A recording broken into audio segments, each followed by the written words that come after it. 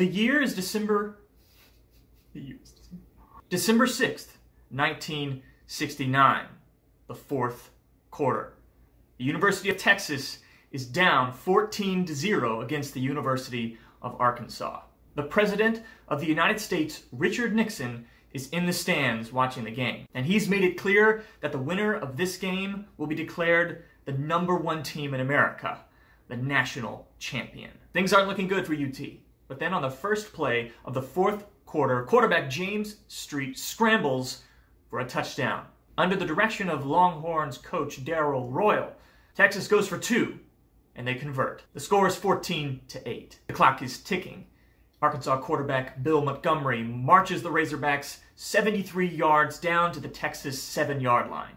Then on third down, Montgomery throws an interception. Still down 14-8, Texas finds itself in a difficult situation. It's fourth down. They're on their own 43-yard line. Coach Darrell Royal decides to go for it. Texas converts with a 44-yard gain. 2 plays later, Jim Bertelsen scores the game-tying touchdown. Happy Feller kicks the game-winning field goal, putting Texas up 15-14. The game ends, and Richard Nixon declares the University of Texas as the national champions. Nixon received criticism for declaring a national champion before the bowl season. But UT went on to beat Notre Dame in the Cotton Bowl Classic to remove any doubt as to who the new national champion would be. Welcome back, juniors, to another lesson in U.S. history. I hope you enjoyed that. It's a fun little story that I enjoy it because it's about Arkansas and Texas. I'm from Arkansas, living in Texas, and I find those stories fascinating.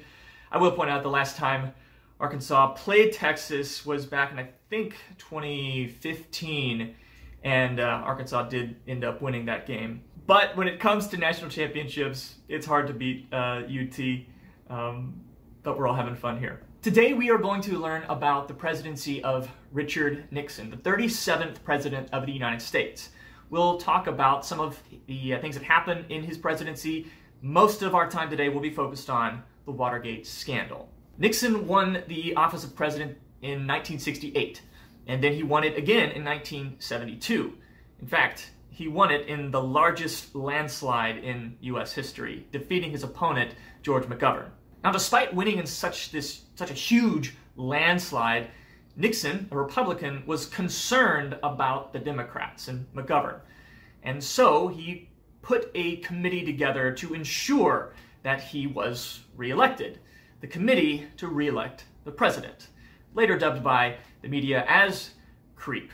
During Nixon's presidency, he would oversee the final days of the Vietnam War. He would open up ties with China, and he did his best to squelch any efforts by the anti-war protest movement. The Watergate scandal is going to rock the boat of America in a big way. On June 17th, 1972, 5 men are arrested at the Watergate Hotel for burglary. Now, the Watergate Hotel isn't just a hotel. It's also the headquarters of the Democratic National Convention. Among the items found in the possession of these 5 men were bugging devices, thousands of dollars in rolled up bills, and camera roll. Just a few days later, the White House denied any involvement with the break-in. It turned out that these 5 burglars had already wiretapped the Democratic National Convention, but there was something went wrong, and so they had to go back to fix the wiretaps, and that's when they got caught. For their part in the Watergate break-in, 7 men were indicted by a grand jury. Bernard Barker, Rogelio Gonzalez, E. Howard Hunt, G. Gordon Liddy, Eugenio Martinez, James McCord, and Frank Sturgis. It wasn't immediately clear that these burglars were connected to the White House, but when copies of the White House Committee to Re-elect the President's phone number were found on their person, police got suspicious. A couple names stand out among those who were indicted by that grand jury. G. Gordon Liddy used to work for the FBI, and James McCord was a former CIA employee. And it turns out James McCord was also the security director for the Committee to Re-elect the President. They were found guilty of burglary, conspiracy, and bugging the DNC headquarters, and would plead guilty in their trial. In August, before he was reelected, Nixon gave a speech promising Americans he had nothing to do with the Watergate break-in. But it turns out Nixon wasn't telling the whole truth, when in fact he had already given orders to provide hundreds of thousands of dollars of hush money to be distributed to people to keep them quiet. Nixon even told his own aides to instruct the CIA to obstruct the FBI's investigation. Folks, that's called an abuse of power and obstruction of justice, and it's illegal. Now, the other story amidst all of this that's kind of interesting is that of Attorney General John Mitchell and his wife, Martha Mitchell. Martha Mitchell was a loudmouth Southern lady from Arkansas who went on talk shows and called into reporters to just let them know everything that was happening inside the White House. She was polarizing and exciting for reporters. But when the Watergate scandal started to unfold, Martha Mitchell started to talk. It's what she did. And what she was saying was concerning. It was not just concerning for people, but also for her husband, who worked for the president. Martha Mitchell claimed to recognize some of the men that were involved in the Watergate break-in. She then later claimed that her own husband had men kidnap her, drug her, and beat her to keep her quiet. As the story was unfolding, Martha Mitchell was declaring to anyone who would listen that her husband, John Mitchell, was this scapegoat that had all the blame placed upon him to try and protect the president. But nobody listened to her because, well, it turns out the truth was more outlandish than people were willing to accept. In fact, in the 1980s, after all of this settled down, psychologists coined the phrase the Martha Mitchell effect. The Martha Mitchell effect is a misinterpretation of a person's justified belief as a delusion. She was telling the truth, or at least some of the truth, but people didn't want to believe her, and so they thought she was delusional. In the early days of this story's unfolding, there were two reporters for the Washington Post, Bob Woodard and Carl Bernstein. They were on the case, asking questions, making phone calls. They even had an anonymous inside source named Deep Throat that was giving them information that no one else had. Eventually, the investigation led to Congress holding hearings, and multiple Nixon aides were brought in to testify before a grand jury. One of those was a man by the name of John Dean. And in John Dean's testimony, he revealed something, well, rather shocking, that the president had been wiretapping himself. The president had been recording on tapes everything that happened in the Oval Office. This was revolutionary. It was groundbreaking to the case and to this whole series because, well, I mean, if the president is innocent, surely the tapes will exonerate him. The prosecutors knew if they could get their hands on those tapes, they would have the proof they needed to indict the president.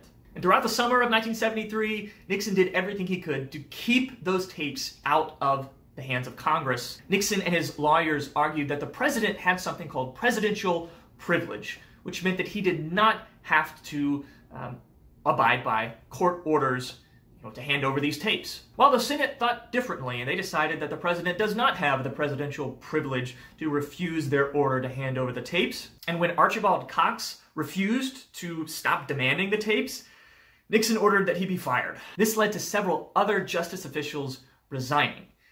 These events are known as the Saturday Night Massacre. Eventually, Nixon agreed to surrender some of the tapes, but not all of them. Then in July of 1974, the Supreme Court ordered the president to turn over all of the tapes. The president offered to submit his own transcripts, edited, a 1,200-page document to Congress to be reviewed. The White House eventually revealed that there was an 18-minute gap in one of the tapes.